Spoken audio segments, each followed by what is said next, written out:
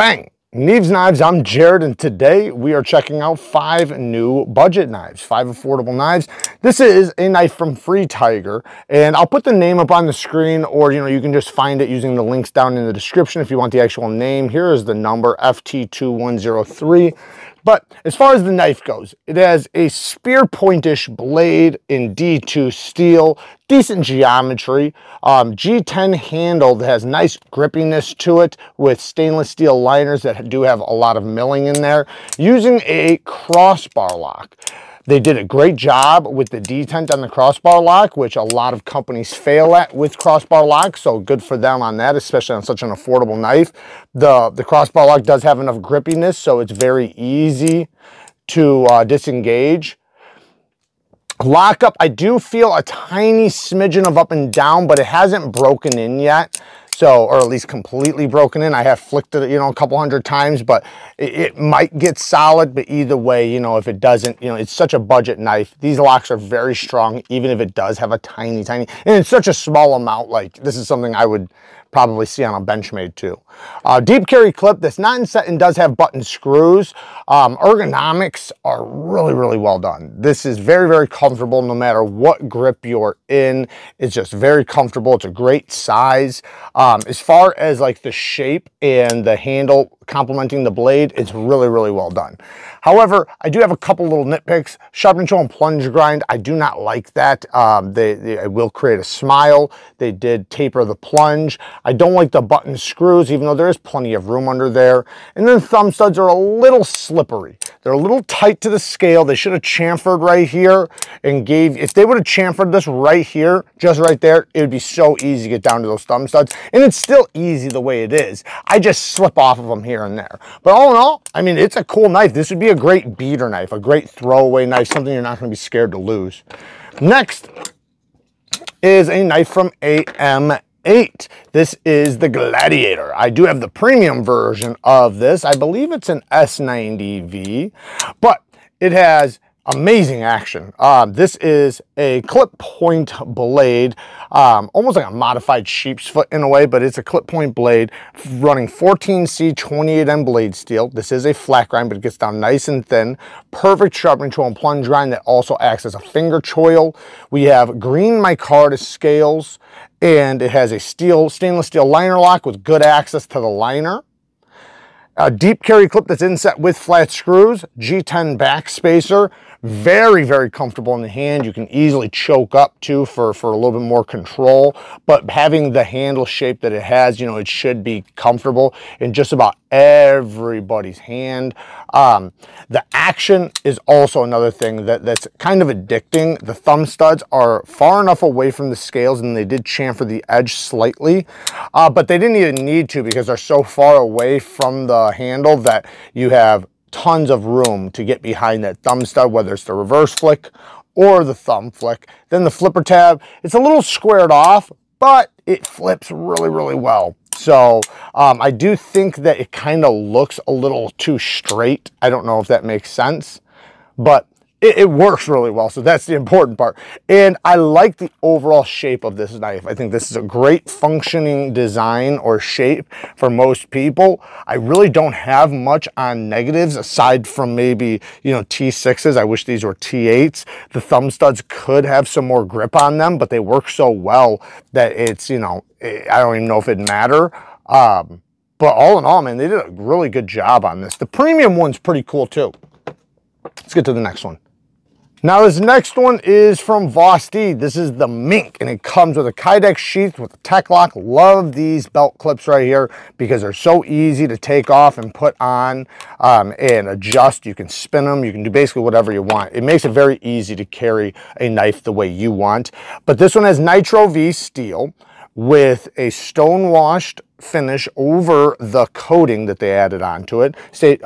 Nitro V is a great stainless steel that has incredible toughness, good edge retention, and great corrosion resistance. So having the coating on there will only increase that as far as the corrosion resistance. The handle is a blue, I think they say micarta, but it looks like, yeah, they say blue micarta. It looks like a rich light, but it's probably a micarta.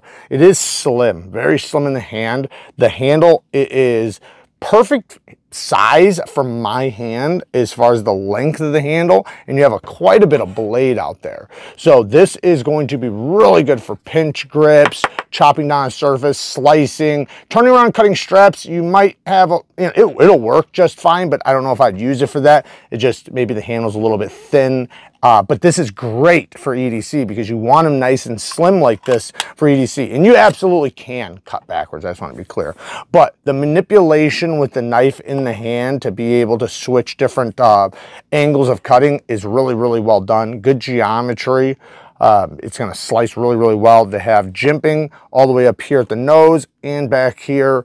The gripping from the handle, you know, is really nice. T8 hardware in these pins, so like you easily could make your own scales if you really wanted to, but well, you have to make sure they fit the sheath. But all in all, it's really cool. My one complaint would be the sharp control and plunge grind. I wish that this had a separation from the plunge grind to the edge. Give it a gap so that I have room to sharpen it. In this case, they did not, so it will create a little smile where the ramp is for the plunge grind. That little spot right there, it'll basically, my edge or my stone will sharpen into that. Not that big of a deal. It's probably not going to be that ugly. And with fixed blades, they're very easy to put a choil in yourself, like super easy. So all in all, super solid knife, very cool. Next is another FREETIGER. This is the FT51 in K110 steel, which is basically a D2 steel. We do have carbon fiber handles here over the steel liners, which just is a beautiful cut of carbon fiber. Really good quality carbon fiber. No complaints on that. I like the chamfers. It's nice and comfortable in the hand, or at least relatively comfortable in the hand. I love the look of it. The shape is badass. I love a good harpoon drop point blade. And the geometry, a little bit on the thicker side, but it's definitely still going to slice just fine, especially with a good edge angle. And because of that shape, you can easily do utility cuts. The action on this is a little bit light on the detent. The detent definitely could be stronger. I can easily flip it, no problem. And this does have a little bit of a jump right here, so you kind of want to drag down like that. Or you can, I guess, push button it if you want to, which both work very well. But I can easily fail it. I wish the detent was just a little bit stronger. However, this would be something very easy to tune yourself, which I do have videos on if you ever want to see it. I have multiple videos on tuning detents, whether it's a button lock or a liner lock or a frame lock. But this would be an easy one to tune. These liner locks are basically the easiest ones to tune. A button lock is really easy too. But the thing is, though, is that there's the access to the lock bar is not very good. I do not like the access to the lock bar. It's a little tight in there. And if this was a stronger lock bar to push over, it might be uncomfortable. In this case, I don't like the liner. I wish they cut this back right here, so they left me a gap to get it from the side. So yeah, I personally, for me, that bothers me. I do not like that. It makes it feel cheap. It makes it feel overlooked. The clip does have an attractive look to it with the knife. I don't mind it at all. It's just a regular deep carry spring pocket clip. Wish there was I guess that's plenty of room. It's fine. And it is inset, and it does have flat screws, so I'm happy to see that. But all in all, it's a cool knife. I just, like I said, the liner access to me, I wish the choil was a little bit better. I know it looks good, but this is a tapering plunge grind. It should be fine though. All in all, it's a cool knife. I just, it does feel like a budget knife though. That is one thing. This feels very much like a budget knife that's going to be very affordable. They happen to put carbon fiber handles on there, which I do like and I do appreciate, but it doesn't stop the knife from feeling like a budget knife. But for a budget knife, it feels like a decent budget knife. Now this next one, we're going to talk about, because this is not a budget knife. And the version I'm going to talk about also is not a budget knife.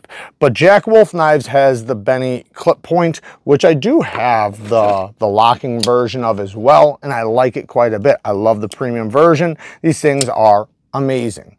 But they recently came out with a steel series. The steel series makes the bolsters and the liners steel, and the blade steel, I believe, is 14C28N.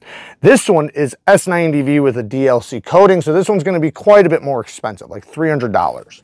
However, the 14C steel series, they're doing the same fit and finish, same tolerances, same grind, same everything. So it does, you know, mean that they're putting a lot of work into it, and same hand, or well, not same handle material, but a little bit more budget friendly handle material, but good quality handle material. I believe some of it's even USA made, but my issue is that it's 14C in steel slip joint for 200 bucks. That to me is absolutely outrageous. I don't know if I've ever seen a knife that expensive in 14C that had steel. Even D2, or sorry, not D2, even titanium frame lock knives in 14C aren't that much. Typically they run about 100 bucks. You know, you can get right now knives from, you know, even like KUBEY, Tucson, and many others for under 140 bucks, under 120, sometimes even like under 100. And they have a lot of work put into them. Like, they're really, really well done. So I don't see the price on this one. I'm not sure where Ben got the price from, because it is very hefty. $200 for steel and 14C, in my opinion, is just absurd. That is definitely, in my opinion, overcharging. I know he has a lot of overhead, and, you know, and hey, man, I hope he can get it. I just don't see people wanting to spend that much. They would just go with the premium version in that case, because, like, you know, steel knives with 14C are almost always under $100. Some of them are like $50 and under. So, you know, at least 65 and under. But I know they do put a lot of work into these, and they are very, very well done. So I don't want to take anything away from that. This isn't the Steel Series one, but, you know, he did say that they're doing all the same finishing work and everything, which I do know comes at a cost. But anyways, I just wanted to bring that up because it's kind of it's supposed to be, it should be a budget knife, but it is not. I was actually pretty surprised when I seen the price. But anyways, there you guys go. Work hard, stay tough. Until next time, peace.